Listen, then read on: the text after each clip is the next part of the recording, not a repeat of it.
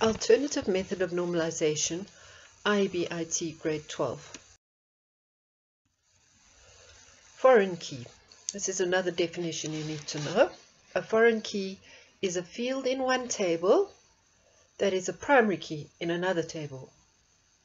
So it is just a normal field in the first table or in the one table, but it's a primary key in the other table. Relationships. There are three types of relationships in databases. A one-to-one relationship. For example, in our school and in most schools, each student is allocated to a register class. Each register class has one teacher in charge of the admin for that class, and the relationship between the register class and the teacher is one-to-one. So you can check each student or each class it's one class to one teacher. One register teacher cannot handle two classes. A one-to-many relationship. This is an example is the relationship between a house at the school and its students. So you get one house to many students. You need to test that the relationship is not many to many by trying the statement the other way around. So if we say, can one student belong to many houses, which would make it a many to many, no, it cannot. They cannot. Many to many relationship. In a hospital, there are many doctors and many patients. One doctor can see many patients, but the hospital can have many doctors, and one patient can be seen by many doctors. So this is a many to many relationship. So the alternative method of normalizing is more intuitive than the previous method we showed you. We'll use 4 steps to normalize. First of all, identify the tables. So we'll look for entities that we can put into tables. Then we give each table a primary key. We analyze the relationship between the tables. We link the tables using primary and foreign keys. We're going to look at a few examples. The car repair database. This is just all about cars going for repairs. So if we identify the tables, the two things that are involved here are cars and repairs. So each table must represent an entity or a thing. And so the car table will be car, registration number and make.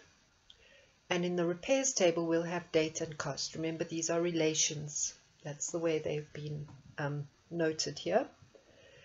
And number 2, we give each table a primary key. So in the car table, the registration number, and in the repairs table, the repair ID.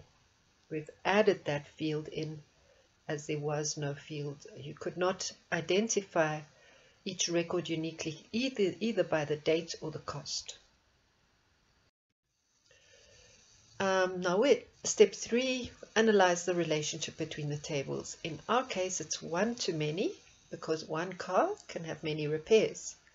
If you check the other way around, can one repair involve many cars? No, it cannot. So it is definitely one to many. Step 4, we link the tables using primary and foreign keys. The table on the many side, which is the repair side, gets the primary key of the table on the one side of the relationship. So we add that primary key into the table with the many side. The primary key that is added becomes the foreign key in the many table. So if you look at the one side, the primary key is registration number. It's the car table, and registration number is the primary key. So we add registration number to the repairs table. You'll see it's at the end there, and it is now a foreign key in the repairs table. And our normalization is complete for this example. That's how the two tables look like with data in them. Another example is a CD database. We want to store data for lots of CDs, the title, the artist, and a list of all the songs.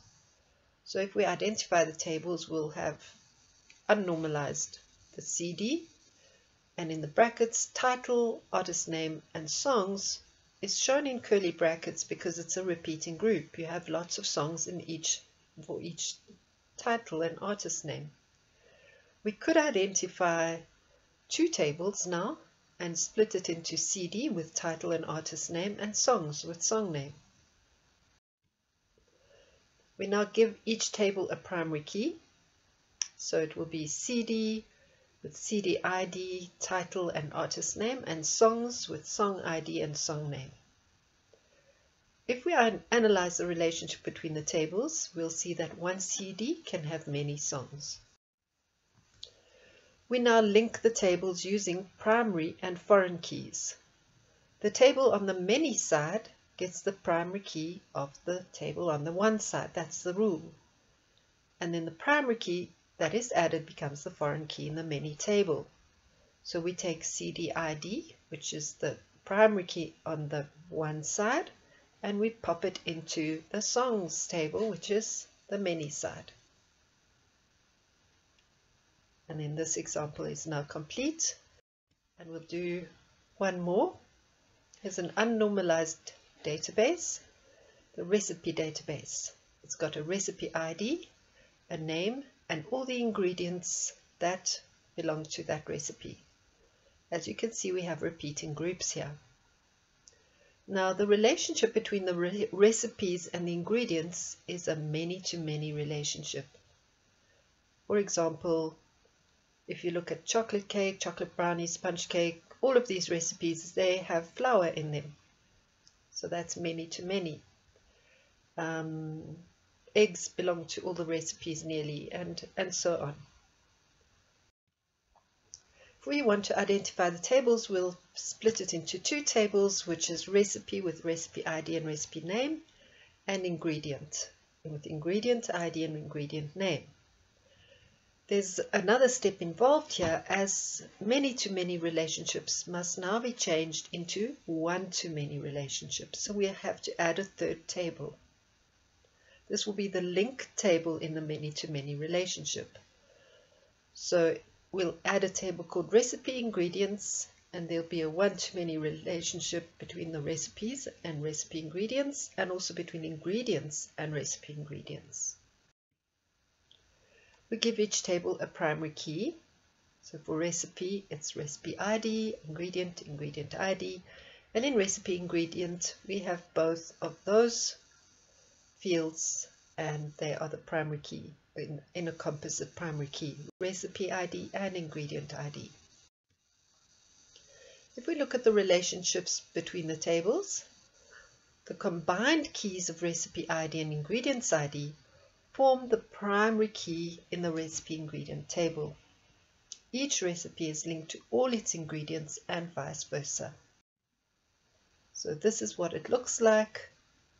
There are the three tables, and if you look at recipe ingredient, chocolate cake is recipe ID 1, and we've got ingredients 1, 2, 3, 4, 5, 6 alongside recipe ID 1 to show that all 6 of those ingredients belong to that recipe. So just to finish off, here are the alternative method steps again. Number 1, identify the different tables. 2, give each table a primary key. 3, analyze the relationship between the tables. And 4, link the tables using primary and foreign keys.